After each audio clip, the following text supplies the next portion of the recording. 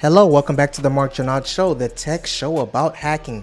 It seems like every other day there's a new GPT this, GPT that. Now there's an AutoGPT. So without further ado, let's get right into it. We're going to talk about it. We're going dark. A generalized AI is one that is theoretically capable of carrying out many different types of tasks, even ones it wasn't originally created to carry out, much the same way as a naturally intelligent entity such as a human can. Okay. Sometimes it's called strong AI or artificial general intelligence, AGI. AGI is perhaps what we traditionally thought of when we pictured what AI would look like back in the days before machine learning and deep learning made weak/narrow AI an everyday reality around the start of the previous decade. Think of the science fiction AI demonstrated by robots like the Star Trek character Data, which can do just about anything a human being can do. So what is AutoGPT? The simplest way of looking at it is that AutoGPT is able to carry out more complex multi-step procedures than existing LLM-powered applications by creating its own prompts and feeding them back to itself, creating a loop. Here's one way of thinking about it. Getting the best results out of an application like ChatGPT requires putting careful thought. What do you mean by that? Into the way you phrase the question you ask it. So why not let the application construct the question itself? And while it's at it, also get it to ask what the next step should be and how it should go about it, and so on, creating a loop until the task is accomplished. Wow.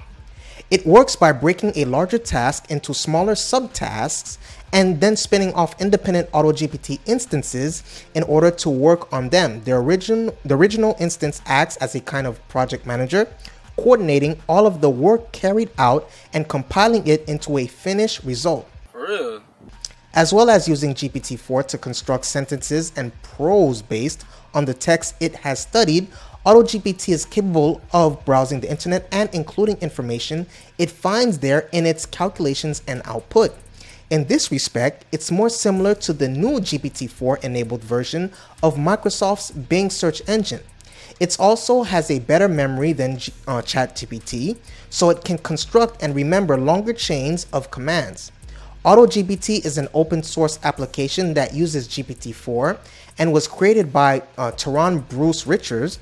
Richards said that he was inspired to develop it because traditional AI models, while powerful, often struggle to adapt to tasks that require long-term planning or are unable to autonomously refine their approaches based on real-time feedback.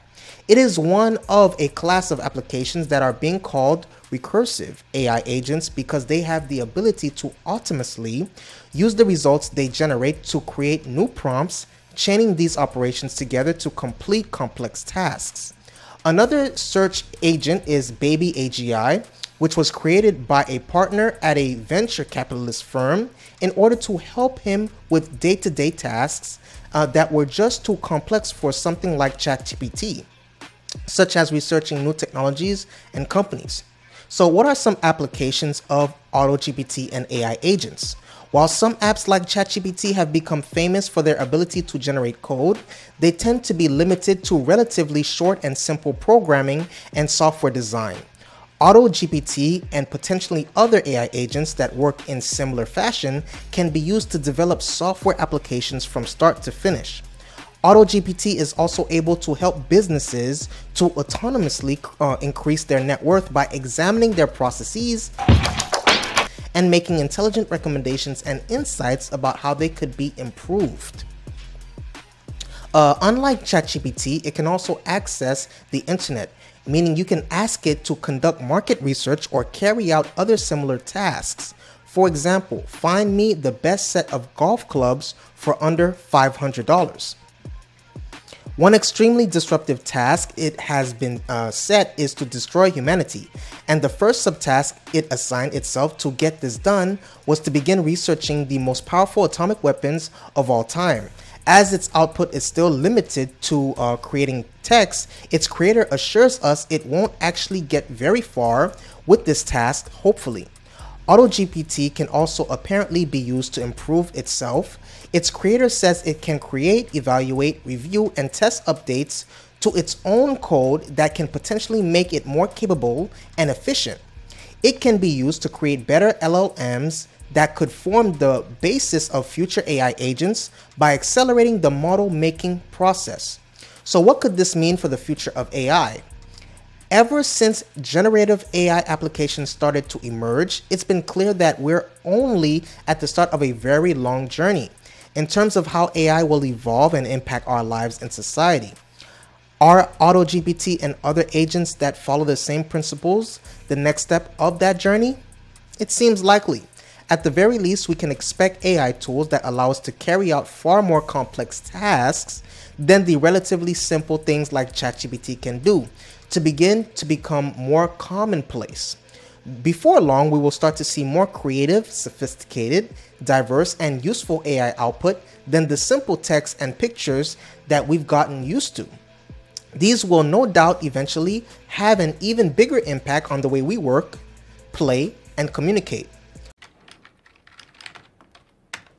Other potential positive impacts include reduced cost and environmental impact of creating LLMs and other machine learning related activity, as autonomous, recursive AI agents find ways to make the process more efficient.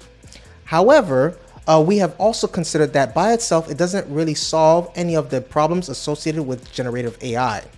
These include the variable, to put it nicely, accuracy of the output it creates, and the potential for abuse of intellectual property rights, and the possibility of it being used to spread biased or harmful content. In fact, by generating and running many more AI processes in order to achieve bigger tasks, it could potentially magnify these issues. The potential problems don't stop there. Eminent AI expert and philosopher Nick Bostrom has recently said he believes the newest generation of AI chatbots, such as GPT-4, are even beginning to show signs of sentience, which could create a whole new moral of ethical quandary if, as a society, we are planning to start creating and operationalizing them on a large scale. So what do you think about this story?